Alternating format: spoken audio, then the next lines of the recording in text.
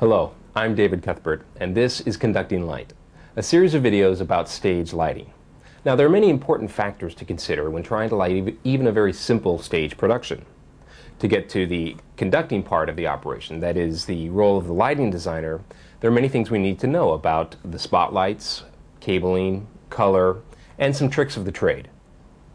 We'll cover many of these in this continuing series of videos on theater lighting.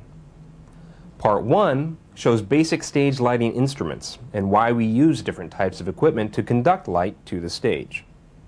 Part 2 features lighting accessories, cable requirements, essential maintenance, a discussion on color media, area lighting, and safety.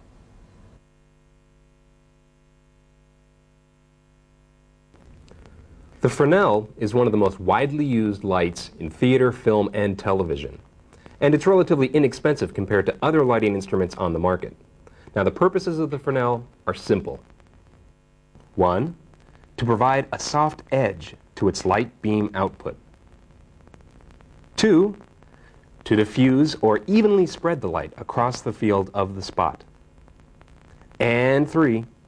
To provide a simple, controllable mechanism to adjust the width and the intensity of the spot. Here's a bit of history on how the Fresnel was developed. Now, in the early days of electrical theater lighting, a simple metal box was made to house a powerful lamp. A simple reflector was put in the back of the box to help increase the amount of light going out the front.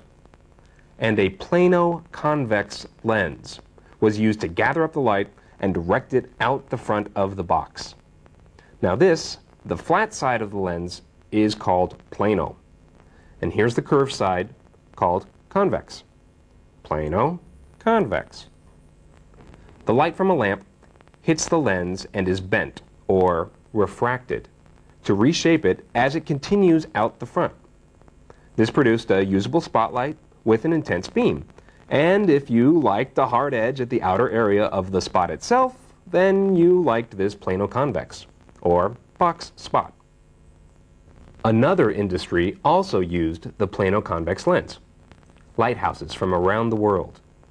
Their lenses were much bigger, 3 feet in diameter and sometimes much larger. This made for a huge chunk of glass that was extremely heavy, and when heated up by the lamp on a cold night, tended to break.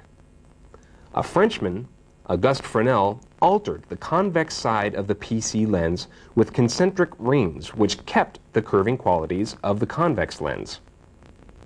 With this alteration, manufacturers reduced the weight of the plano convex lens, reduced the buildup of heat in the glass, and thus fixed the problem of all those broken lenses. Now this gave the light a soft quality around the edges of the spot. Add some pebbling or stippling on the back of the lens to help diffuse the beam, and you have the modern Fresnel lens. Theater lighting designers like this lighting instrument because it can easily be used with other Fresnels to blend together multiple lighting areas of the stage. Now let's open up a Fresnel and take a look inside. We'll see the Fresnel lens and a lamp and reflector, which are both connected to a sliding mechanism.